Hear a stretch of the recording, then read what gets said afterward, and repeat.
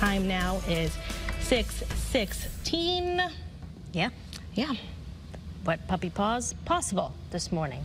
How was your walk with Sammy yesterday? It was pretty good. Honestly, we just walked around the block 3 times. I didn't feel like driving anywhere or anything like that. A little too tired, but nothing wrong with that. Any little bit helps, right? He was happy. Yeah, that's all that matters. All right, let's talk about the weather this morning that may not make you as happy, especially if you get caught under one of these downpours. But honestly, if you're watching right now and you're concerned about, the rest of today, the coverage is going to be decreasing as we progress through the morning hours. What we're tracking on the only live radar in the state, you can see a few downpours up towards, say, Woodstock, just north of Stores. Everything's sliding eastward right now with time. We also have some new development right over New Haven, so it is pouring buckets there for you.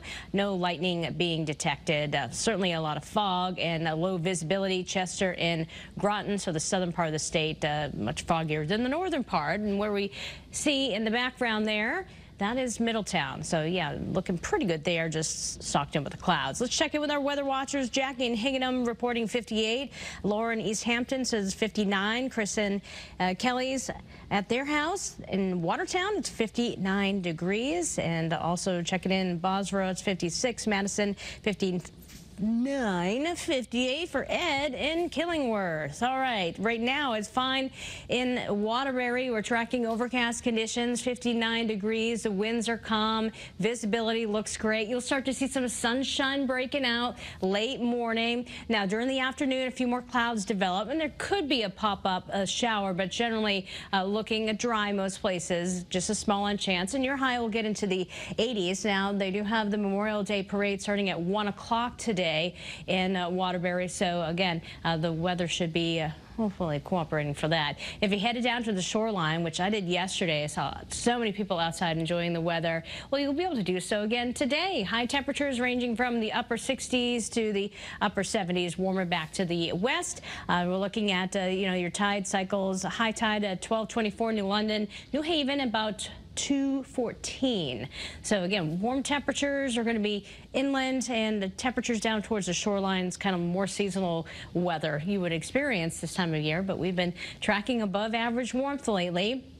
Tomorrow we start off with a few showers. There may be some impacts to some of your outdoor plans. I would say that better chance starts to kind of ramp up, especially in the evening hours. So again, there will be a passing shower or two tomorrow. The threat for excessive rainfall sets up tomorrow evening into the overnight. Let's show you how things will kind of play out. So this morning round moves on through. There's 8 o'clock. It's finishing up across the southeastern part of the state. Several hours go by of dry weather. Then during the early afternoon, we can roll out a few pop-ups, especially across the northern part of our state. And then we're dry again through this evening. Spotty showers possible, otherwise just overcast with areas of fog through Monday morning. And Memorial Day during the afternoon, that's when we get a higher chance for scattered showers building on through. And then scattered showers and thunderstorms be a part of the mix. That's Monday at 8 p.m. and ongoing through very early on Tuesday before conditions kind of quiet on down. So the heaviest rain, hopefully when most of the activities are kind of wrapping up for Memorial Day, squeeze in those parades, things like that with a little worry. Next week, we have some changes in the forecast, especially late week. Looks like a nice taste of what we should be experiencing for this time of year, if not slightly below average, with lows in the low 50s and highs in the upper 60s and lower 70s. That's your first alert forecast.